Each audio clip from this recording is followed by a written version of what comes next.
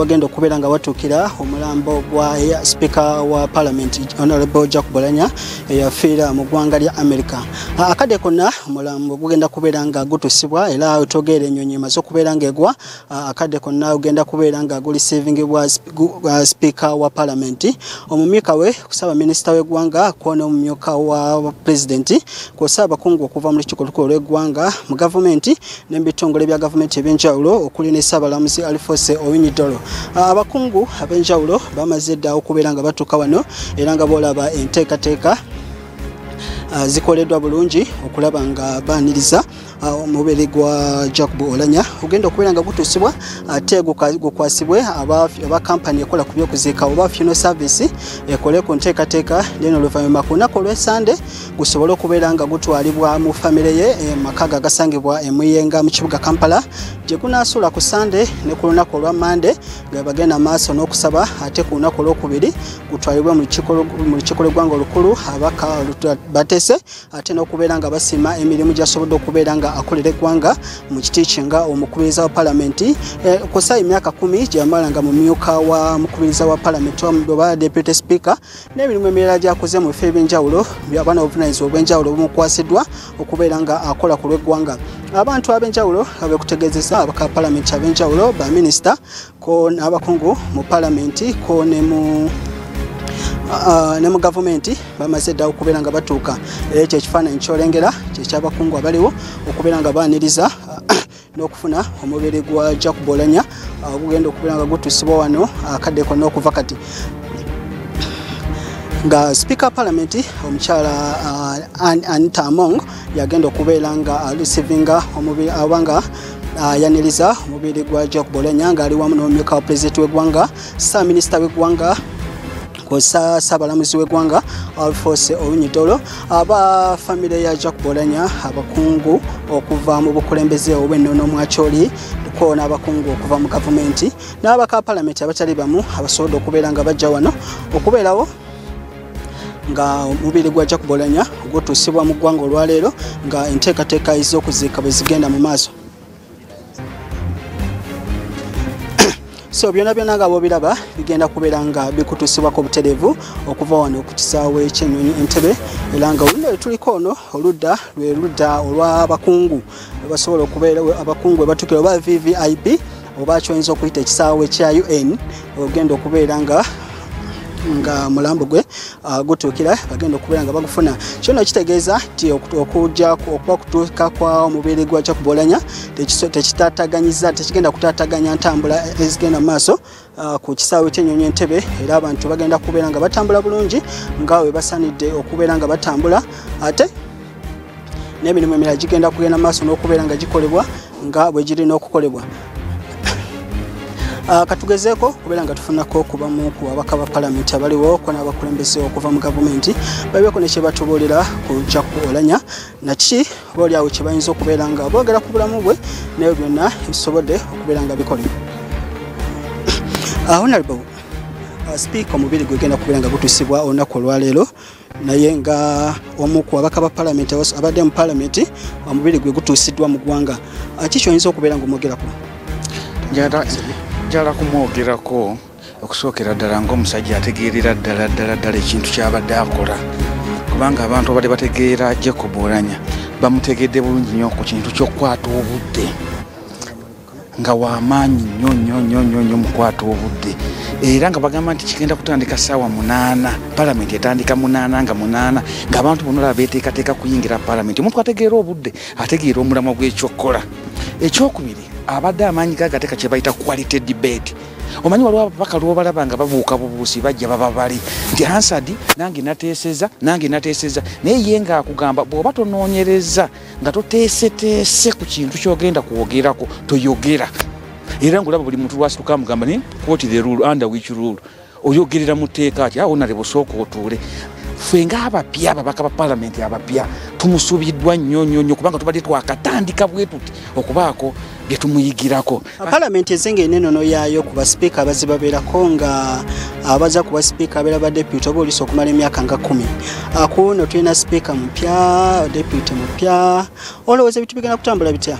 tulowooza bulungi nnyo nti ebintu bijja kutambula. Ekikulu kyonna kiri kwaba abantu abazze mu ofiisi okusooka ddala balondeddwa nga bakenenuddwa kubanga era be babadde ku bifo ebirinaanye ng'ennono bw'ebadde nti era abadde deputy speaker era yafuuse speaker ate abaddeko wansi awo government chief whip ate n'ajja mu bwa deputy speaker andi ba first learners balaga nti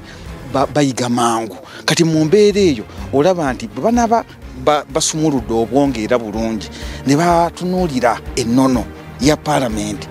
n'omukulu Oulanyah kubanga bamu baludde mu parliament kyesanja kyabwe ekisoose kikulagira ddala nti bagenda kukola ekintu ekituufu ate n'ababaka ne babeera nga babawuliriza nti wano tetutambudde bulungi tusaba tutambule bwe tuti wabeerawo okuwulizinganya mutual respect yeeyo tulowooza nti ebintu bijja kutambula bulungi. Enzanyo okutegeezeza nti omulwere gwa Jacob Oulanyah gumaze okubeera nga gutuusibwa mu ggwanga akadde konna ogenda kubeera nga gutuusibwa wano wali abakulembeze okuva mu Acholi abakulembeze okuva mu kikulukulu lw'eggwanga abatali bamu okuva mu gavumenti kw'osaane ku mitendera egy'enjawulo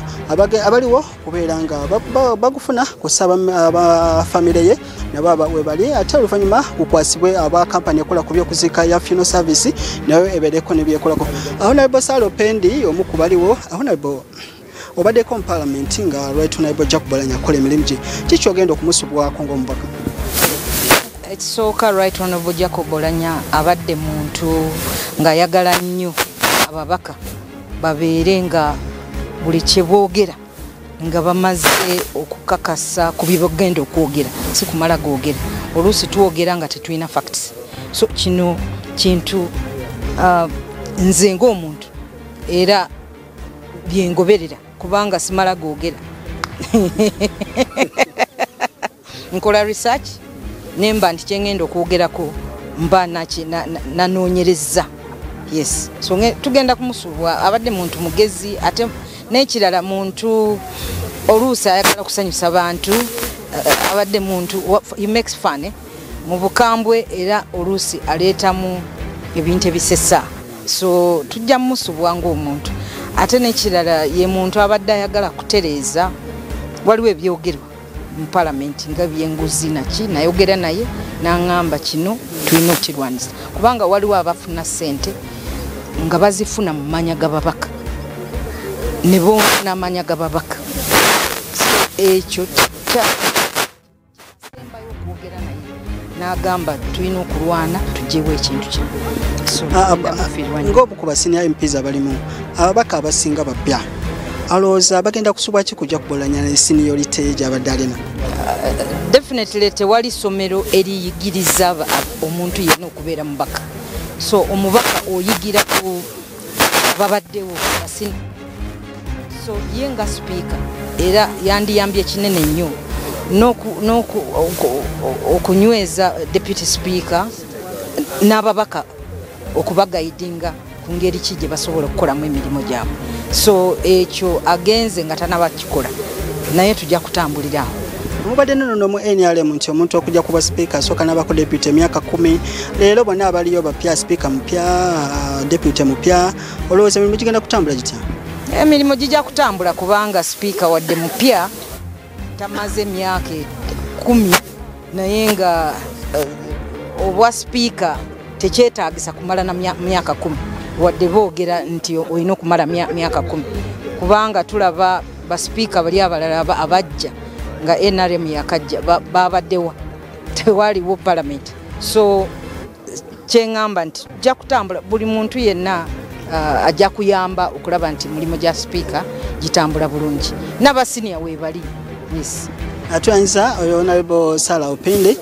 omu ku basenior MPs abali mu lukiiko olukulu lw'eggwanga era abazze okubeera nga bafuna omubiri gwa Jacob Oulanyah okugwaniriza ate n'oboolyawo n'okubeerawo n'abafamire ye mu kiseera nga gukwasibwa aba funeral service abagenda okubeera nga bagukolako okubeera nga ate bagukuuma olunaku olwaleero n'olwenkya ate bagutwale mu famire emuyenga ku lunaku olw'Essande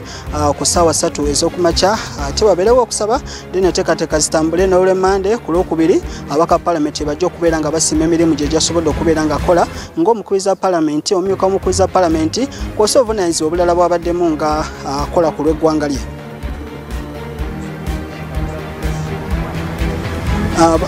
bwe batyo embeera wekyali wano tukutegezeza nti obukadde konna omubiri gumaze okutuuka mu ggwanga era ugenda kubeera nga gujja wano. Tulaba Uganda Police bamaze okubeera nga beteekateeka bulungi. Agenda kubeerawo abagenda okugwaniriza mu ngeri ey'obuwangwa okunga bomanyi obuwangwa bwa Acholi era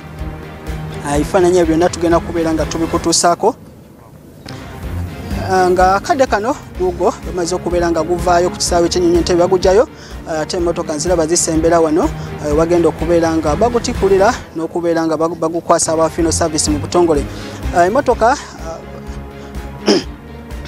abagutikudde dda okuva ku nnyonyi naye nkutegeeza nti okugukwasa mu butongole aba funeral service kigenda kubeera nga kikolebwa wano ku kisaawe ky'ennyonyi ku sayidi eya VVIP. Agenda okubeera nga basobola okubeera nga bagenda maaso n'okukolako abakungu ab'enjawulo bagenda kubeera nga bagurisivinga ate enteekateeka zigende maaso nga bwe zafulumizibwa. Wekutegeezeza nti enteekateeka nga bweri we gutuuse olwaleero gugenda kubeera nga gutwalibwa aba A+ ate gube babeere nagwo olunaku olwaleero n'olwenkya ate ku lunaku olwe Sande bwe bagenda okubeera nga bagutwala emuyenga. Abakungu ab'enjawulo bagenda okubeera mu makage agali emuyenga mu kibuga Kampala bwe bajja okubeera n'okusaba ate oluvannyuma gutwalibwe mu Parliament ku lunaku olwokubiri era egunaava ewaka we tegujja kuddayo. Egunaava ku Parliament abaka banaamala okuteesa ate bajja genda maaso n'okubeera nga gusula ku Parliament gye gujja okuva gutwalibwe Kololo ku lunaku olwokusatu. Okuva e Kololo gujja kubeera nga gutwalibwa butereevu mu bitundu ebya Omoro wanabeera enteekateeka ez'okuziika ku lunaku olwokutaano. Oyo ye Vice President wa Uganda mukyala Jessica Lupo lumu ku babaddeyo nga balisivinga obanga baaniriza omulambo gwa Jacob Oulanyah ogutuusiddwa olunaku olwaleero. Bwe bityo abaminisita ab'enjawulo abakulembeze okuva mu Acholi we bali okulaba nga enteekateeka zonna zigenda bulungi nga Jacob Oulanyah omubiri gwe kutuusiddwa mu ggwanga. Ate oyo ye Speaker wa Parliament omukyala Anita Mong muku baliwo okulaba nga omukolo guno ogenda bulungi kwesa abakulembeze mu kibiina ki NRM. Ndaba Ssaabawandiisi wa NRM, ndaba Deputy Speaker kw'ossa ne Ssaabalamuzi w'eggwanga bonna we bali. Minisita Jane Luther King, minisita ebyobulamu bonna we bali okulaba nga bitambula bulungi.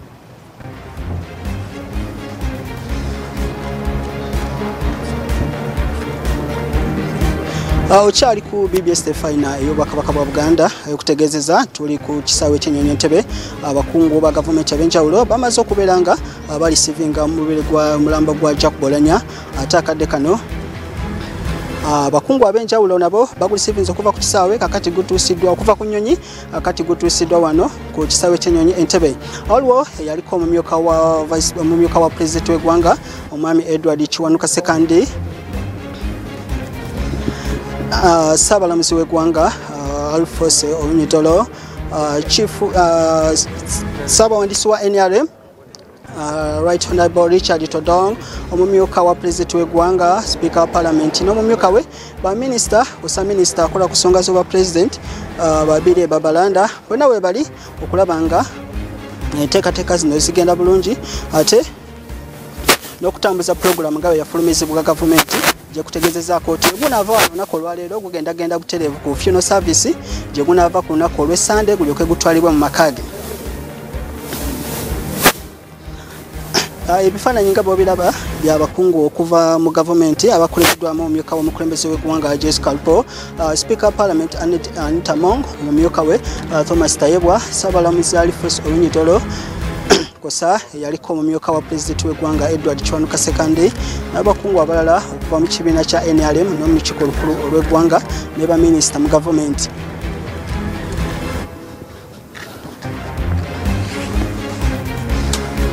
Bwe bityo tukyakuweeza butereevu okuva wano ku kisaawe ky'ennyonyi Ntebe ku ludda luno lwa VVIP omulambo gwa Jacob Oulanyah gye gugenda okubeera nga abakungu ab'enjawulo nabo beetaba mu nteekateeka ez'okugwaniriza ate nga tegunaba kubeera nga gukwasibwa aba funeral service nga bikutegeeza nti bagenda okubeera nago nga bagukolako olunaku olwakiro ky'olunaku olwaleero okutuusiza ddala ku lunaku olwa Sande lwe banagutwala emuyenga mu makage jegunasula ate agagejja kubawo n'enteekateeka ez'enjawulo ez'okukusabira n'abantu be okubeera nga bamukubako eriisa evanyuma ate jegunaava gutwalibwe mu lukiiko olukulu olw'eggwanga ku lunaku olwokubiri ate ku lunaku olwokusatu gutwalibwe ku kisaawe kya meefuga ekololo mu butongole eggwanga lijja okubeera nga limukungubagira era ng'omukulembeze w'eggwanga yajja okubeera omukungubazi omukulu wabula ng'eno bantu batono nnyo abajja okubeera nga bakkirizibwa okugenda ekololo ate ku lunaku olwokuna gujja kubeera nga gwamaze dde okutuusibwa mu kitundu gyazaalibwa ate olwokutaano gusobola okubeera nga guziikibwa era okusinziira ku nteekateeka okuva mu gavumenti olunaku olwokutaano lugenda kubeera lwakuwummula mu ggwanga lyonna nga bwe kiri mu ssemateeka jjukira okusinziira ku bitiibwa by'eggwanga oba ku tteeka sipiika palamenti abeera mu kifo kyakusatu ku bantu abanene oba ku bakulembeze ab'amaanyi mu ggwanga n'olwekyo bw'abeera nga afudde ate olunaku lwaziikibwa lubeera lwakuwummula mu ggwanga kiri mu tteeka era izogamba tekiteereddwawo obuteebwa olw'okubeera ono naye kiri mu tteeka nga bagambye nti n'ebendera z'eggwanga zijja kusigala nga zeewuubira wakati mu mirongooti okutuuka ku lunaku olwokutaano Jacob Oulanyah lw'anaabeera nga aziikibwa. Tukyakuweereza butereevu okuva wano ku kisaawe ky'ennyonyi Ntebe nga kutuusaako bino ebigenda mu maaso okulaba nga eggwanga lyanyiza omubiri gwa Jacob Oulanyah ogutuusiddwa mu ggwanga tulina ku lwaleero enteekateeka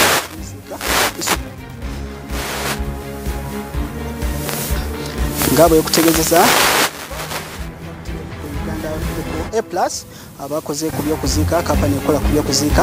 ate ekijja okuva enteekateeka zitandike ku lunaku olw'Essande okulaba nga aziikibwa n'okubeera nga asibulwa mu butongole mu kiti kyokka abadde omukubiriza w'olukiiko olukulu lw'eggwanga.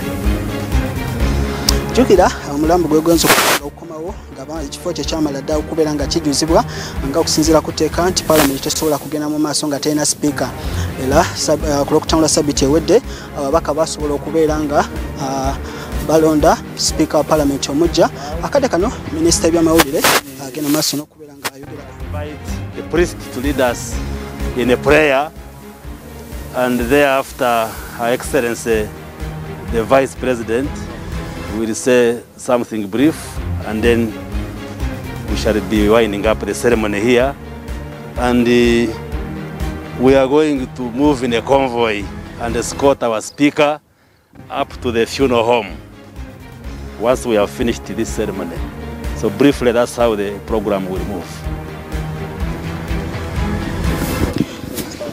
Ayo minisita w'amawulire Honorable Chris Baliomusi abadde agezaako tuyita mu nteekateeka bwe zigenda okubeera nga zitambula ategeeza tugutuuka wano abakulembeze b'eddiini bagenda kuwa isaala ate omumyuka wa pulezidenti abeeko obubaka bwawa genda oluvannyuma asobole okubeera nga bava era ategeezezza nti emmotoka oba bagenda kwerekera ddala omulambo guno okutuuka we gugenda okubeera nga abakampani ekola ku by'okuziika bagukolerako oba gy'oyinza okuyita funeral home gugenda okubeera nga gusula ate guveeyo ku lunaku olw'Essande gutwalibwe mu maka ge agasangibwa emuyenga mu kibuga Kampala. Abakulembeze ab'enjawulo okuli okuva mu bibiina by'obufuzi eby'enjawulo ndaba Honorable Norbert Mao Ssekagale wa Democratic Party wali olufuzi olw'ekibiina n'abakungu abalala okuva mu gavumenti bonna we bali okubeera nga abaaniriza omulambo gwa Jacob Oulanyah gutuusiddwa gumaze okubeera nga gutuusibwa mu ggwanga. So nga bwe kutegeeza minisita Honorable Chris Baliomusi minisita w'ebyamawulire bwategeeza nti guva wano ogenda kubeera nga gutwalibwa ku kifo ogenda okukuumibwa okusula era ategeeza nti bonna bagenda kuva wano mu luseregendo lw'emmotoka basobole okubeera nga batuusa omulambo guno banga bawerekera omulambo guno nga bawerekerako ku sipiika okutuusa mu kifo omulambo ogenda okubeera nga gusuzibwa n'okukola enteekateeka zonna nga bezigenda okutambula. Abakungu ab'enjawulo bwetunula ndaba yaliko ssaabawandiisi w'ekibiina ki NRM Honorable Kasule Lumumba yemu kubaliwo akadde kano ye minisita akola bondaguli mu ofiisi ya ssabaminisita w'eggwanga ndaba ssentebe wa kabondo oba omumyuka wa ssentebe wa NRM mu Buganda Godfrey Kiwanda Suubi ndaba omumyuka wa ssentebe wa NRM mu Kampala Sinji Katongole n'abakungu abalala minisita b'enjawulo okuva mu gavumenti ate ne mu paalamenti mu busigedamuzi ate ne mu bibiina by'obufuzi eby'enjawulo kutegeeza nti Ssekagale wa Democratic Party Honorable Norbert Mao naye waali okubeera nga ayaniriza omulambo gwa mukwano gijukira mu kubasobola kugenda okulaba ku Jacob Oulanyah nga ali mu ddwaliro mu ggwanga erya America.